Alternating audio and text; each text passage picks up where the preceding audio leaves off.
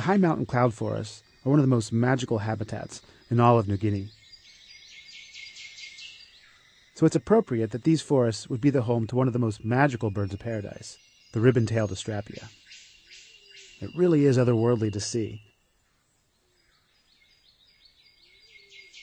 The ribbon-tailed Astrapia gets its name from the tail of the adult males, which is about 3 times as long as the body of the bird. This is one of the longest, if not the longest, tail lengths relative to body size of any bird in the world. And yet, as extreme as they are, these are still feathers like any other feather on the bird, and every year an adult male Astrapia will lose those 2 feathers of his tail during molt and have to regrow the whole entire thing. One of the things I love the most about the ribbon-tailed Astrapia is how its extremely long tail has really come to defy everything that we think about the role of feathers on birds.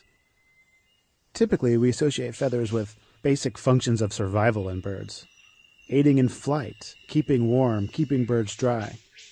And yet, these feathers defy all those things. Here you have this 3-foot-long tail that hinders flight, clearly does nothing for keeping warm, and it often gets in the way when the bird is trying to forage.